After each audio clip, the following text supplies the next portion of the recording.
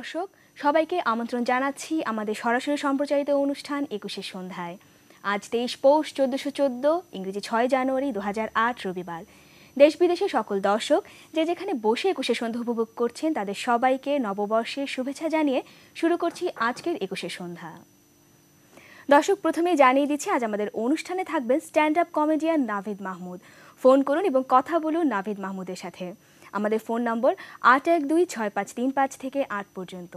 আর পুরো অনুষ্ঠানে আপনাদের সাথে আছি আমি নাজনীন ইমু। দর্শক আজ আমাদের সাথে স্টুডিওতে উপস্থিত আছেন stand up comedian Navid Mahmud. স্বাগত জানাচ্ছি একুশের সন্ধ্যায়। প্রথমে নববর্ষের শুভেচ্ছা জানাচ্ছি। ধন্যবাদ আপনাকে। দর্শক আপনাদের আবারও জানিয়ে দিচ্ছি আজ আমাদের অনুষ্ঠানে এই মুহূর্তে উপস্থিত আছেন কমেডিয়ান নাভিদ মাহবুব। আমাদের ফোন লাইন খোলা আছে, ফোন করুন এবং কথা বলুন নাভিদ মাহবুবের সাথে। আমাদের ফোন নম্বর 812653 থেকে 8 পর্যন্ত। স্ট্যান্ড আপ কমেডি এই পুরো বিষয়টি আমাদের কাছে একদম নতুন। আমরা ঠিক আমাদের দেশের জনগণের কাছে আমরা ঠিক জানি না ব্যাপারটা কি। আপনি প্রথমে আমি যাচ্ছি দর্শকদের স্ট্যান্ড আপ কমেডি ব্যাপারটা একটু বুঝিয়ে বলুন। স্ট্যান্ড আপ কমেডি হলো যে আসলে এটা কৌতুক অভিনয়, কিন্তু এটা আপনি লাইভ দর্শকের সামনে একটা মাইক্রোফোন নিয়ে উঠবেন এবং ওদের সাথে ওদেরকে হাসাবেন। আপনি যদি আধা ঘন্টা স্টেজে থাকেন, আধা ঘন্টায় উপর্যুপরি তাদেরকে হাসাবেন। কিন্তু এটা ঠিক জোক বলা না, এটা দৈনন্দিন ঘটনা নিয়ে এটা আড্ডা দেওয়ার মতন। দর্শক যদি 100 জনও থাকে, দর্শকের পরিপ্রেক্ষিতে মনে হবে যেন তার সাথে আমি এককভাবেই কথা বলছি, আমার আজকে এটা হয়েছে, এবং সে বলবে সত্যি তো আমার জীবনে এরকম দেখেছি এবং এই জিনিসটা বেশ মজার, তখনই হাসিটা আসে। এটাই স্ট্যান্ড আপ কমেডি। একটা স্ট্যান্ড আপ কমেডি আমরা প্রথমে একটু দেখতে যাচ্ছি। আচ্ছা, তো স্ট্যান্ড আপ কমেডি ধরেন আমি যেমন একটা বলি সবাইকে যে ঠিক আছে, আমি বাংলাদেশ প্রকৌশল বিশ্ববিদ্যালয় থেকে ইলেকট্রিক্যাল ইঞ্জিনিয়ারিং পাশ করি। তো আমি যখন পাশ করি আমি খেয়াল করলাম যে আমি সাধারণ ইঞ্জিনিয়ার থেকে দ্বিগুণ জ্ঞান অর্জন করে বের হই, কারণ 4 বছরের কোর্স শেষ হতে আমার 7 বছর লেগেছিল। সেই কারণেই আমার এত জ্ঞান, এটা মনে হয়। এবং আমার বিয়ে করতে করতে অনেক বৃদ্ধ বয়স হয়ে গেল, এবং বিয়ের আসরে বসে যখন কবুল বললাম আমার 2টা দাঁত খুলে পড়ে গেল, এই অবস্থা। তো এইরকম আর কি। যেমন এইটা যেটা বললাম যে সত্যি সত্যি বইটা যারা ছিল তাদের অনেক সময় লেগেছিল, তো এটা নিয়ে একটা কৌতুক করলাম আর কি। আচ্ছা, আপনি ইলেকট্রিক্যাল ইঞ্জিনিয়ার, বইয়ের থেকে পাশ করে আপনি উচ্চতর শিক্ষার জন্য বাইরে গিয়েছিলেন। 13 বছর আপনি 2 বছর পড়াশোনা শেষ করে আপনি 13 বছর একটা জবও করেছেন। তো একজন ইঞ্জিনিয়ার হিসেবে আপনি চাকরি করছেন, তারপর আপনি 3 বছর ধরে কমেডি করছেন। তো ইঞ্জিনিয়ার এবং কমেডিয়ান ব্যাপারটা একদমই আলাদা, দুটো সেক্টর। তো আপনার ইন্টারেস্টটা কিভাবে আসলো যে আপনি এই কমেডিয়ান হিসেবে কাজ করবেন বা কমেডি করবেন? এখন পিছন দিকে তাকালে মনে হয় যে আমরা ধরেন একটা সময় ছিল যখন সবাই ভালো রেজাল্ট করলে ইঞ্জিনিয়ার হতে হবে, এরকম একটা ছিল, ইঞ্জিনিয়ার বা ডাক্তার হতে হবে। এখন যেমন অনেক দিকে ছড়িয়ে গেছে। তো আমি যখন উচ্চ মাধ্যমিক পরীক্ষা দিই, আমি তখন সম্মিলিত মেধা তালিকায় 5ম স্থান অধিকার করি ঢাকা বোর্ডে। তো তখন বলবো আচ্ছা ঠিক আছে, সবাই ইঞ্জিনিয়ার হতে হবে, আমি ইঞ্জিনিয়ার হই। সবাই গেলাম, বুয়েটে ভর্তি হলাম, পাশ করলাম। কিন্তু আমি চিন্তা করলাম আমি কি আসলে ইঞ্জিনিয়ার হওয়ার জন্য জন্মেছি? জানি না। কিন্তু তখনই বুয়েট থাকতে আমি 4টা টিভিতে বিজ্ঞাপন করি, পেপসি, রেড কাউ, ডাঙ্কেন টি এবং পেপস জেল টুথপেস্ট। তখন দেখলাম বেশ মজাই লাগে এই জিনিস। তারপরে আমি আমেরিকা গেলাম, ওখানে মাস্টার্স করলাম, তারপরে 13 বছর চাকরি করলাম বেশ কয়েকটা কোম্পানিতে। কিন্তু কখনো যে আমার মনটা মনে হয় বসেনি। তো তারপরে 3 বছর আগে আমি কমেডি যখন শুরু করলাম, তখন মনে হয় আমার জীবনের এটাই আমার উদ্দেশ্য ছিল। তো তখন থেকেই আমি কমেডিতে নামি, এবং গত বছর 2000 সালে আমি লাস ভেগাস কমেডি ফেস্টিভ্যাল একটা হয়, তো সেখানে আমি গিয়ে বেস্ট মেল কমেডিয়ান টাইটেলটা পাই।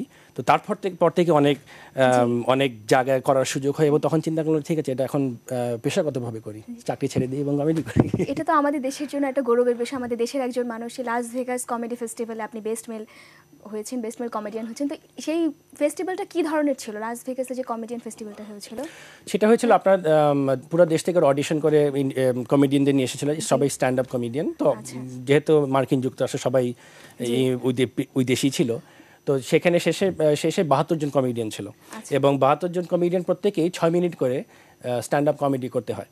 এবং ওখানে হলিউড থেকে বা বিভিন্ন নিউ ইয়র্ক থেকে সব ইন্ডাস্ট্রি এই পেশা যারা জড়িত, মানে অনেক 20-30 বছর ধরে তারা জাজ হিসাবে আসে, এবং তারা এসে তখন বিভিন্ন ক্রাইটেরিয়ার উপর ভিত্তি করে তারা জাজ করে, এবং একটা পুরুষ এবং একটা মহিলাকে সিলেক্ট করে। তো তখন ওরা আমাকে জাজ করে, এবং আমার মনে হয় যে যেহেতু আমি বাংলাদেশি, যেহেতু আমি একটু ভিন্ন, আমার মনে হয় ওইটা আমার পক্ষেই এটা কাজ করেছিল। এটা খুবই ভালো একটা ব্যাপার ছিল। আমাদের একটি ফোন আছে, আমরা ফোনটি নিয়ে নিচ্ছি। জি দর্শক, আপনার নামটি বলুন এবং কথা বলুন নাভিদ মাহমুদের সাথে। জি, আমার নাম শোভন, আমি মালিবাগ থেকে বলছি। নাভিদ মাহবুবের কাছে আমার যেটা প্রশ্ন সেটা হলো যে উনি তো আমেরিকাতে এই মানে এটা আমাদের কাছে বাংলাদেশের দর্শক বা বাংলাদেশের লোকের কাছেই এটা একটা অভিনব একটা আহ, বিষয়। তো এটা আপনি কিভাবে আমেরিকাতে গিয়ে কিভাবে এই অনুষ্ঠানের সাথে আপনি জড়িত হলেন, আর এটার মধ্যে এটার সাথে এবং সাধারণ একজন যে কমিক অভিনেতা বা এদের সাথে ডিফারেন্টটা কি? আমার বন্ধুরা সবসময় বলতো যে আমি নাকি আড্ডার সময় নাকি তাদের হাসাই। তো আমি চিন্তা করলাম ঠিক আছে, এটাকে পরবর্তী পর্যায়ে কীভাবে নেওয়া যায়। আমি আমেরিকা যাওয়ার পরেই আমি সবসময় কমেডি ক্লাবে গিয়ে স্ট্যান্ড আপ কমেডি দেখতাম, এবং আমার কাছে অদ্ভুত লাগতো এই লোক 30 মিনিট ধরে দাঁড়িয়ে উপর যে মানুষকে সারাক্ষণ হাসাচ্ছে, কীভাবে সম্ভব এটা? মানুষের সামনে কথা বলাটাই তো ভয়ের ব্যাপার, তারপরে দাঁড়িয়ে তাদেরকে হাসানো তো আরও দ্বিগুণ ভয়ের ব্যাপার। তো আমি 3 বছর আগে একটা কমেডি ক্লাবে আমার স্ত্রীকে নিয়ে যাই, তখন আমরা শোয়ের পরে আমার কমেডিয়ানের সাথে কথা বললাম। তো উনি বললো যে, আমি জিজ্ঞেস করলাম আপনি কীভাবে কমেডি শুরু করেছেন? তো উনি বললো যে আমি অমুকের কাছে শিক্ষা নিয়েছি, এবং উনি খুব নাম করা। তো আমি তার কাছে যাই এবং তার কাছে 8 সপ্তাহের একটা খুব ইন্টেন্সিভ একটা কোর্স করি, এবং তখন দেখলাম যে কমেডি করাটা ঠিক যোগ বলা না, আপনি স্টেজে ওটা যোগ বলে তা না, আপনি আপনার দৈনন্দিন জীবন নিয়ে কথা বলবেন, সত্যি ঘটনার উপরে ভিত্তি করে একটু অতিরঞ্জন করে বলবেন, যাতে দর্শক বলবে যে সত্যি তো আমার জীবনে তো আমি এরকম দেখেছি, যা তখনই হাসিটা আসে। তো এটি হলো স্ট্যান্ড আপ কমেডি। আর আপনি যদি বলেন, মনে করেন সিটকম যেটাকে বলে, যে হাসির কোনো নাটক বা যদি হয় 20 মিনিট বা 30 মিনিট, সেটা হলো যে কৌতুকের উপরে ভিত্তি করে একটা গল্প, কিন্তু এখানে আপনি এককভাবে দর্শকের সাথে কথা বলছেন, এমন একটা ব্যাপার, মানে এটা আড্ডার মতন। আপনি যে ফেস্টিভ্যালে সেই যে কমেডিটা করে আপনি বেস্ট মেল কমেডিয়ান হয়েছিলেন, সেটা কি ইংরেজিতে ছিল না? এর ইংরেজি ছিল, অবশ্যই ইংরেজিতেই থাকার কথা। জি। তো আপনি তো সবসময় আমেরিকাতে বাইরেই করেছেন, তো দেশের বাইরে কখনো বাংলায় কমেডি করেছেন কি, স্ট্যান্ড আপ কমেডি? হ্যাঁ, আমি তো 3 বছর ধরে ইংরেজিতেই করি। তো তবে বেশ কয়েক মাস আগে আমি স্যান ডিয়েগো ক্যালিফোর্নিয়া থাকি, লস অ্যাঞ্জেলেসের কাছে। তো ওখানে বিরাট বাংলাদেশি অনেক আছে কমিউনিটি আছে। তো ওখানে তো আমার অনেকে চিনে। তো একদিন বললো যে, এক জায়গায় গেলাম, তো ওরা বললো যে আচ্ছা আমাদের এই যে কমেডিয়ান ভাই একটু কমেডি করেন। তো আমি চিন্তা করলাম যে এখানে সবাই বাংলাদেশি, আমি কেন ইংলিশে করবো? কারণ ইংরেজিতে করলে ওইটা হলো ধরেন মার্কিন ওদের জন্য এবং ওদের পরিপ্রেক্ষিতে। তখন যেটাকে একটু আগে বললাম যে কমেডি মানে সত্য ঘটনার উপর ভিত্তি করে। তো তখন আমি চিন্তা করলাম বাংলাদেশিদের সাথে করবো বাংলায়, কেন ইংরেজিতে করবো? এবং যখন আমার টপিকগুলো ভিন্ন ছিল, যে প্রবাসী বাঙালিদের জীবন নিয়ে বা আমাদের বাচ্চারা ওখানে বড় হচ্ছে ওদের জীবন নিয়ে, এবং ওইটাকে আপনি হাসির মাধ্যমে করে দিলাম, দেখলাম যে খুব ভালো রেসপন্স পেলাম। তারপর থেকে প্রফেশনালি আমাকে সবাই এই জন্মদিন হয় এখানে নিয়ে যায় আমাকে, এবং ওখানে আমি পারফর্ম করি। তো ওখান থেকে বাংলা শুরু, এবং এখন ঢাকায় এসে আসলে আমি দেখছি যে এখানে কি করা যায়। আচ্ছা, আমাদের আরেকটি ফোন আসছে, আমরা ফোনটি নিয়ে নিচ্ছি। এই দর্শক, আপনার নামটি বলুন এবং নাভিদ মাহমুদের সাথে কথা বলুন। হ্যালো হ্যালো জি বলুন। হ্যাঁ, আমি মিস্টার মাহবুবকে বলতে চাচ্ছিলাম যে আমি যখন আমেরিকায় ছিলাম লাস্ট ইয়ারে, like it was really popular the whole stand up comedy thing, and আমি ওনাকে অ্যাপ্রিশিয়েট করতে চাই যে উনি বাংলাদেশে জিনিসটা শুরু করছেন। Hats off to you. আমার কোয়েশ্চেনটা হচ্ছে কি, আপনি as a stand up comedian, weed you think যে আমাদের বাংলাদেশে এটার অ্যাসপেক্টটা কতটুকু? Because personally I love stand up comedy, কিন্তু মানে যাদের ওই এক্সপোজারটুকু নেই, অনেকের কাছে কমেডিয়ান ভার, I am sorry to say. So মানে আপনি এটাকে কিভাবে দেখছেন যে আপনি স্ট্যান্ড আপ কমেডিটাকে বাংলাদেশের মতো সোসাইটিতে কতদূর নিয়ে যেতে পারবেন? এন্ড ফাইনালি থ্যাঙ্কস আ লট যে আপনি এটা শুরু করেছেন বাংলাদেশে। Hats off to you man. Thank you very much. তো আপনি যেটা বলেছেন যে বাংলাদেশে এটা কিভাবে এটা প্রয়োগ হতে পারে, তো একটা জিনিস কি যে এই যে দেখেন, এই যে মিডিয়াতে গত কয়েক বছর ধরে অনেক কিছু কিন্তু নতুন এসছে, এবং সবাই কিন্তু খুব একটা খোলা মনে নিয়েছে জিনিসটা। তো মানুষ কিন্তু মূলত কিন্তু হাসতে, মানুষ কিন্তু রস পছন্দ করে, এবং আমাদের দেশে কিন্তু স্ট্রেসটা একটু বেশি, সবাই সব কিছু নিয়ে টেনশন করি, সব কিছুতে আমরা চিন্তা করি আমি যদি একটু হাসি আমার প্রেস্টিজটা নষ্ট হয়ে গেল। কিন্তু আপনি যদি মানুষকে সত্যিভাবে অন্তর থেকে হাসাতে পারেন, মানুষ হাসতে বাধ্য। এবং আমি দেখলাম যে প্রবাসী বাংলাদেশিদের কাছে যখন শো করি, তখন দেখলাম ওটা প্রাণ খুলে হাসলো, এবং অনেকে এসে বললো যে দেখেন এরকম হাসি অনেকদিন হাসি নেই। তো বাংলাদেশে এসে আমি 25শে ডিসেম্বর ঢাকা ক্লাবে আমার জীবনের প্রথম বাংলাদেশি অডিয়েন্সের সামনে শো করি, এবং সেখানে ওদের প্রেসিডেন্ট ইলেকশন হচ্ছিল, এবং ওখানে ওদের গণ্যমান্য অনেক ছিল, প্রাক্তন একজন রাষ্ট্রপতি ছিলেন ওখানে। তো তখন ওখানে আমি কমেডি করি। সত্যি কথা বলতে প্রথম 2 থেকে 3 মিনিট আমি বুঝতে পারিনি যে দর্শকদের রিয়াকশনটা কি। ওরা মনে হলো যে একটা বোমা ফুটেছে এবং আমি কি করবো বুঝতে পারছি না, যে ছেলেটা মনে হয় মজার কিন্তু হাসলে মনে হয় হাসা উচিত কিনা আমি জানি না। তো 2-3 মিনিট পরে ওনারা সবাই দর্শকরা খোলা শুরু হলো এবং 15 মিনিট আমি শো করে যখন নেমে গেলাম সবাই রেগে গেল, বললো যে আপনি নামলেন কেন, আপনি তো ভাই খুব জমালেন, নেমে গেলেন কেন। তারপরে আমি শেরাটনে কয়েকদিন আগে এনআরবি কনফারেন্স হলো, ওখানে আমি করলাম, তো ওখানে করলাম এবং খুব ভালো রিয়াকশন পেলাম। তো আমার মনে হয় এই দেশে অনেক অনেক এটার প্রসপেক্ট আছে। আসলে আমাদের দেশের রেসপন্সটা পাওয়াটাই স্বাভাবিক। আমাদের আরেকটি ফোন আছে, আমরা সেই ফোনটি নিয়ে নিচ্ছি। জি দর্শক, আপনার নামটি বলুন এবং নাভিদ মাহমুদের সাথে কথা বলুন। জি, আমার নাম রওশনারা। জি বলুন। আমি ওনার সাথে কথা বলতে যাচ্ছি। জি আপনি বলুন। আচ্ছা, ওনাকে প্রথমে আমি অভিনন্দন জানাচ্ছি। ধন্যবাদ। আর আমাদের চ্যানেলগুলোতে, বিভিন্ন চ্যানেলগুলোতে আপনি কিছু আমাদের দেখাতে পারেন কিনা মাঝে মাঝে? আমরা তো টিভি দেখে বোর হয়ে যাই, বিভিন্ন চ্যানেলে কত কিছু মানে দেখানো যায়। আপনার যে ভূমিকা আমি দেখলাম, আমাদের কিছু দেশে আমাদের চ্যানেলগুলোতে কিছু আপনি অবদান রাখতে পারেন, আমরা এনজয় করতে পারবো। আমাদের বাচ্চা কাচ্চারা আপনাকে চিনবে, আরো চিনবে। এখন আমার ছোট বাবু আমাকে জিজ্ঞেস করছে 5ম শ্রেণীতে পড়ে যে আমি তো ওনাকে চিনি না। তা আমি তাকে বলে দিচ্ছি, মা এরকম কমেডি তো হাসির জিনিস, তুমি জানো তো। আপনার থেকে আমরা কিছু চাই আমাদের টিভি চ্যানেলগুলোতে মাঝে মাঝে। সেটাই আমার ইনশাআল্লাহ ইচ্ছা আছে। এবার 20 তারিখ পর্যন্ত ঢাকায় আছি, কিন্তু আমার খুব ব্যস্ত সময় যাচ্ছে কারণ সবাই খুব আগ্রহ দেখিয়েছে এবং এই চ্যানেলেও আমার সাথে ওনারা কথাবার্তা বলেছেন ঠিক আধা ঘন্টা আগে যে কি করা যায়, কমেডি নিয়ে কোনো রেগুলার শো করা যায় কিনা। তো রেডিও থেকেও আমাকে একই কথা বলেছে। তো সভাপতি বোঝা যাচ্ছে যে এই দেশে আপনার কথা থেকে বুঝতে পারছি যে এটার একটা বড় ডিমান্ড আছে এবং আমার মনে হয় কমেডি সব বয়সের জন্য।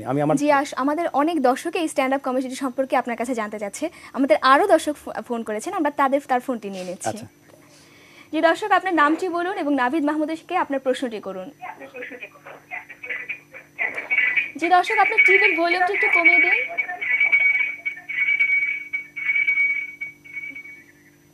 আচ্ছা, লাইনটি কেটে গেছে। আরেকটি ফোন আছে, আমরা সেই ফোনটি একটু নিয়ে নিচ্ছি। জি দর্শক, আপনার নামটি বলুন এবং কমেডিয়ান নাভিদ মাহমুদকে আপনার প্রশ্নটি করুন। জি, আমি নাভিদ মাহমুদের সাথে কথা বলতে যাচ্ছি। আমি মাহবুব। আমি নাভিদ মাহমুদের এক সময় প্রাক্তন বুয়েটের ফ্রেন্ড। হ্যাঁ, চিনেছি। আমাকে চিনতে পারছেন কিনা? অবশ্যই অবশ্যই। আমি নাভিদ মাহমুদকে এটাই জিজ্ঞেস করতে যাচ্ছি, সে ইঞ্জিনিয়ার হিসেবে পরিচয় দিতে নিজেকে প্রাউড ফিল করে না কমেডিয়ান হিসেবে পরিচয় দিতে প্রাউড ফিল করে? প্রকৌশলী নাকি কমেডিয়ান? এটা প্রকৌশলী হিসেবে পরিচয় দিতে প্রাউড ফিল করে না কমেডিয়ান হিসেবে পরিচয় দিতে প্রাউড ফিল করে? সবচেয়ে প্রাউড ফিল করি বাঙালি হিসেবে পরিচয় দিতে, কিন্তু আমি কমেডিয়ান হিসেবে নিজেকে পরিচয় দিই। তবে অনেক সময় এখানে সত্যি কথা বলতে বাংলাদেশে আসলে অনেক সময় বলতে হয় যে আমি কমেডি করি কিন্তু আমি আসলে ইঞ্জিনিয়ার, তখন একটু সিরিয়াসলি নেয় আমাকে আর কি। আচ্ছা, আপনি যেই কমেডিটি করে সেই ফেস্টিভ্যালে আপনি জিতেছিলেন, তো সেই কমেডিটা তো আপনি ইংরেজিতে করেছিলেন, তো সেটা বাংলায় একটু আমাদের দর্শকদের জন্য। আচ্ছা, বাংলায় আপনি বেস্ট মেল কমেডিয়ান হয়েছিলেন, সেটা আমরা তো অবশ্যই শুনতে চাইবো। আচ্ছা, ওখানে যেমন আমি ইংরেজিতে করেছিলাম। আসলে হয় কি যে একটা কমেডিকে আপনি যদি বাংলাতে অনুবাদ করা হয়তো ঝালটা চলে যায়, তো কিন্তু আমি যে ওইখানের একটা ছোট অংশ ইংরেজিতেই যদি করি তাহলে চলবে। আমি যেমন ওখানে বলি, আমি ক্যামেরার দিকে তাকিয়ে বলি দর্শকদের কাছে, সেটা হলো যে আমার কমেডি একটা থিম হলো যে আমরা কিন্তু একটা গ্লোবাল ইকোনমিতে বাস করছি। তার অর্থ যে আমরা এখন কোন দেশি কোন জায়গায় থাকি এটা বড় ব্যাপার না, পুরো দুনিয়াটা ছোট হয়ে আসছে এখন। তো আমি সেটা বলি যে দেখো, গ্লোবালাইজেশনের কথা সবাই বলো, কিন্তু আমরা সবাই গ্লোবালাইজেশন নিয়ে আমরা প্রতি মুহূর্তে বাস করছি। দেখুন, you see this black shirt I'm wearing. This black shirt was made in Vietnam. Then it was shipped on a Singaporean vessel with an Indonesian crew. Then offloaded at the Los Angeles port by Mexicans. Then loaded onto a San Diego-bound Korean truck with a Japanese engine and a Guatemalan driver. Then I put my black shirt on. I get into my German Volkswagen. I drive down to the Los Angeles airport. I board an Airbus jetliner made in France. I come down to Bangladesh to this ETV station to talk to all these wonderful audiences. I bring with me my Nokia cell phone made in Finland, bought with my credit card made in China. The transaction was processed in India by Mr. Apu using a Dell computer designed in the US, assembled in Malaysia using a microprocessor chip from Taiwan. এটা কিন্তু বলে global economy, তাই না? এটা অনেক তালি পেয়েছিলাম এই কথা বলাতে। না ঠিক আছে, এটা মনে হয় যে বাসে আমি মলম বিক্রি করছি এরকম মনে হচ্ছে। আচ্ছা, আপনি তো ঢাকায় বেশ কিছু শো করছেন, তো আমাদের সময় একদম শেষ পর্যায়ে চলে এসেছে। ছোট্ট একটা আমাদের বাংলাদেশিদের দর্শকদের যেন তারা সহজে বুঝতে পারে, সবাই তো আর আচ্ছা, তো আমরা একটা যেমন বলি যে আমাদের আমি মনে করি যে আমি সবসময় বুয়েটকে টেনে আনি, কারণ আমার খুব প্রিয়, আমার এখানে পড়াশোনা করেছি। আমার মনে হয় যে আমাদের বাংলাদেশের যারা স্থপতি তারা কিন্তু খুবই ট্যালেন্টেড। তারা যে বাংলাদেশের বিল্ডিংগুলি বানান, এই বিল্ডিং কিন্তু সব কিছুতেই ব্যবহার করা যায়। এই বিল্ডিংয়ে আপনি থাকতে পারবেন, এই বিল্ডিংয়ে আপনি অফিস বানাতে পারবেন, এটাকে প্রাইভেট ইউনিভার্সিটি বানাতে পারবেন, এটাকে স্কুল বানাতে পারবেন, ব্যাংকের ব্রাঞ্চ বানাতে পারবেন, রেস্টুরেন্ট বানাতে পারবেন, এটাকে আপনি ইয়াবার কারখানাও বানাতে পারবেন। তো আজকে আপনি যে বেডরুমে বসে চিৎপাটাঙ্গে শুয়ে আপনি টিভি দেখছেন, ইটিভি দেখছেন, হয়তো কালকে এই বেডরুমে হতে পারে ভাইস চ্যান্সেলর অফিস, পরশুদিন এই রুমেই হতে পারে হার্নিয়ার অপারেশন। হাসতে পারেন মন খুলে, কোনো অসুবিধা নেই। আচ্ছা, আমাদের অনুষ্ঠান আমরা একদম শেষ পর্যায়ে চলে এসেছি।